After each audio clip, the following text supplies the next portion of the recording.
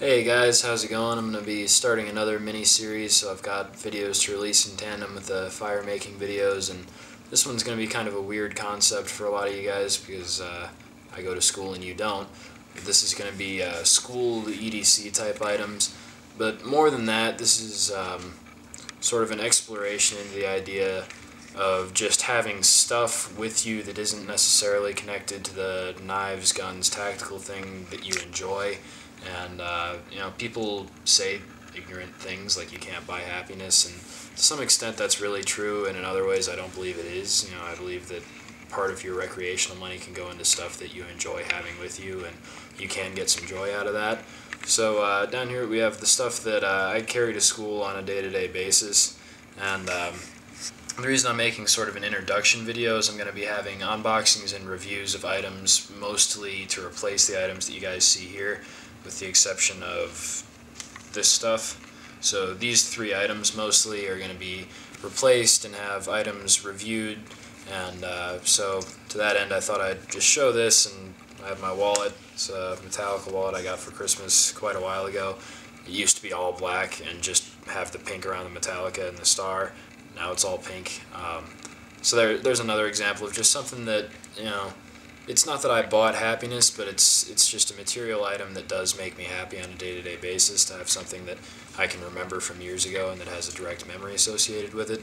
And for the iPod, the same thing of I get a lot of joy from listening to music, and I did buy the iPod, and my dad mostly bought the music, so there's just kind of proof of concept type stuff. Here's the phone, which I do kind of hate. I don't recommend it, but I carry it nonetheless.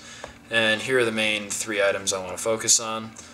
I have a Leatherman Skeletal, I believe you guys have seen before. Since then I've taken the knife off so that I could carry it to school. I have this watch. I forget the brand name, but it doesn't matter because I don't recommend it. It's actually kind of cool. It's one of the snap style watches, but it's already started to break and it doesn't keep time very well, so it's mostly just so that I can fidget around with it in class, which is another type thing of something you can do with a little bit of money that might give you a more enjoyable experience day to day at some place like school or at your job. So this will be replaced probably with a Casio G-Shock. They do have a green one. I'll probably end up with a black one just so I can wear it more often than I would end up wearing a green one. But that's been fun for me to fidget with these first few weeks of school. Here I have a Zebra Pen F701. This is going to be replaced first and foremost by a couple of Fisher Space Pens.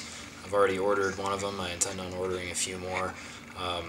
If you've never had a quality writing utensil that you've gotten to keep with you for quite a while, you might want to pick one of these up.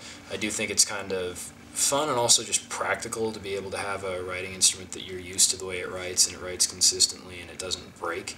I actually break quite a few pens by sitting down with them in my back pocket. This pen is full steel construction throughout, so you don't have to worry about that. Also, heavier pens you lose less often, just as a general observation. So I carry one of these. I have most of the way through middle school and high school. If you've never had a quality writing instrument, you might want to start here, unless you have more money to invest, and then you can look forward to the Fisher Space Pen videos. And here I have the neutered Leatherman Skeletal, which you guys have seen before. As far as multi-tools go, it's not a huge amount of capability, but I like how you can clip it onto your pocket. I like that it's compact, and it does give you screwdriver and plier capability, which a lot of people, if you have a job or if you go to school or university where you're not allowed to carry a knife, it will give you a lot of capability that most people won't have. And that's really cool, just kind of from the Boy Scout perspective of always being prepared. And I don't know, I enjoy it. I enjoy knowing that I have some capability that maybe not everybody has, and I think it's a very valid thing. I'm going to be replacing this with another Leatherman tool, the Style PS or CS, or whichever one doesn't have the knife on board, so again, that I can carry it at school. So yeah, you guys can look forward to those videos. I know I said just a little bit ago that I wasn't going to launch back into mini-series, but it's kind of easier this way when I've got so much school and soccer and stuff to deal with, to be able to sit down and record a plug of videos and then time release them over a couple days. So you guys can look forward to these. There'll be unboxings first and then reviews. And I think that's about all I got. Stay tuned for more of the same.